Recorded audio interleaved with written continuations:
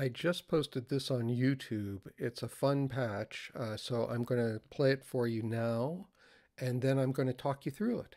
Okay, thanks for watching.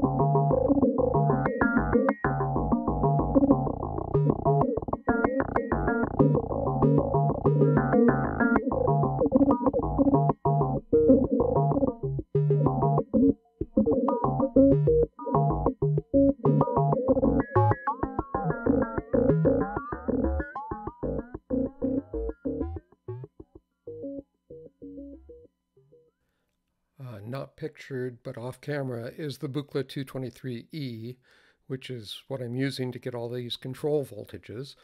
I'm just using 4 of the 5 blue outputs at the bottom of the module and programming them to these 4 keys. The P key is going to the mod index, and then I'm stacking on that and going to 1 kilohertz. The Q pad is going to CV in on the mod oscillator and going to 350 hertz, and then I'm sort of piggybacking with the little short cables also to 250 and 500 hertz.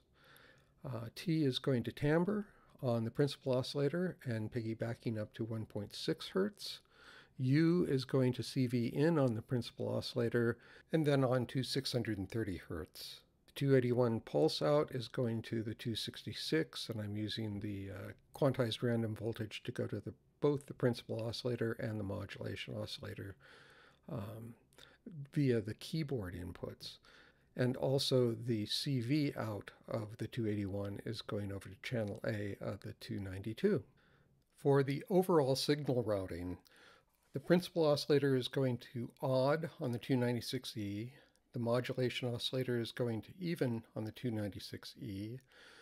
All of the 296E is coming into channel A on the 292, and then on to channel 2 of the 206. Odd out is going to channel 1 of the 206, and I'm panning that, and then even of the 296 is going to the 285 frequency shifter. I'm coming out of the down and going to channel 4 on the 206. Whew, okay.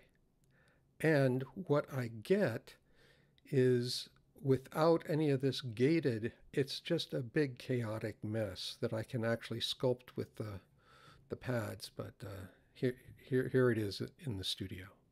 What I'm doing with all these pads up is I have this chaotic sound, and then I'm sculpting it when I move the pads, but I'm also gating it, so that chaos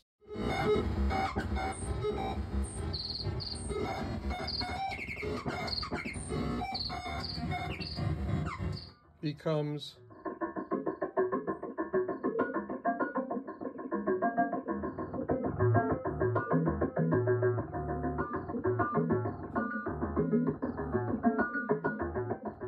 I hope that was clear, and I hope it gives you some ideas to explore. Thanks for watching.